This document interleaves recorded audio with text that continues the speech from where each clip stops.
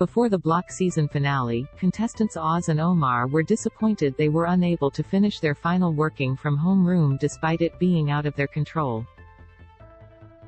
But now the country home is finally complete. It is no secret that despite showing an unfinished home, the underdogs finished the season with a record-breaking win with a reserve of nearly $1.6 million. Now, months after auction night, Oz and Omar are finally ready to show off their stunning and moody working from home space.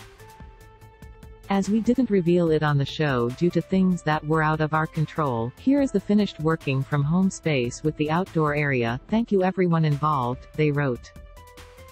Their followers flooded the comments with praise. Even furniture giants Freedom Australia commented, "Amazing guys, amazing.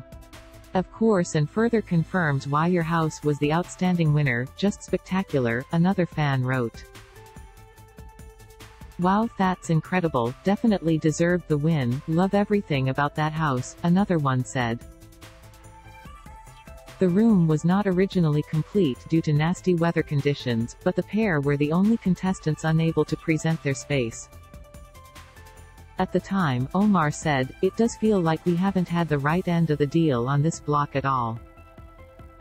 It's not fair." Their complaints led to a rare apology from host Scotty Cam on the show's behalf. "On a personal note, I want to apologize to Omar and Oz on behalf of the block. What with the rain we've had over the last month, we were unable to finish your shed, and therefore, you were unable to finish your room. So for that, we say sorry," Scotty told Oz and Omar. Foreman Keith and Dan also apologized and even suggested a rare rule-bending exception to compensate for their disadvantage. However, the boys turned down the offer, stating it would only result in more complaints from their fellow teammates. Despite the clear disadvantage, they still came third in the room reveal. But we bet they would have placed first had they finished.